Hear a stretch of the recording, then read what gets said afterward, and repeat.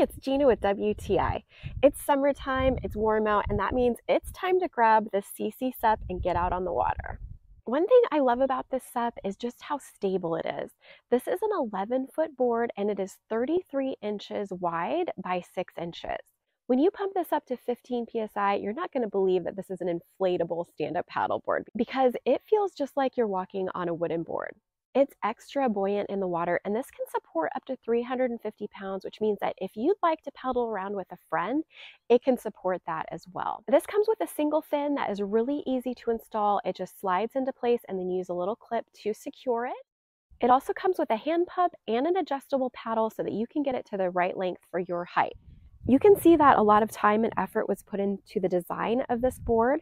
It is really durably made, and I love that it has bungee cords on both sides so that you can secure different things or you can attach SUP accessories.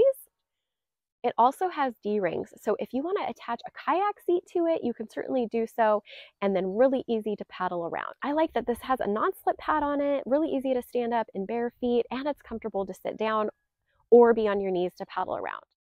It maneuvers really well, and it's so much fun to take out on a lake or a river like we did. This was really easy just to fold up. You roll it up from the thin side, and then it fits into the case easy peasy. Don't wait a minute longer to get out on the water. Grab yourselves a Seaseesup and go have a blast like we did, and that's my point of view.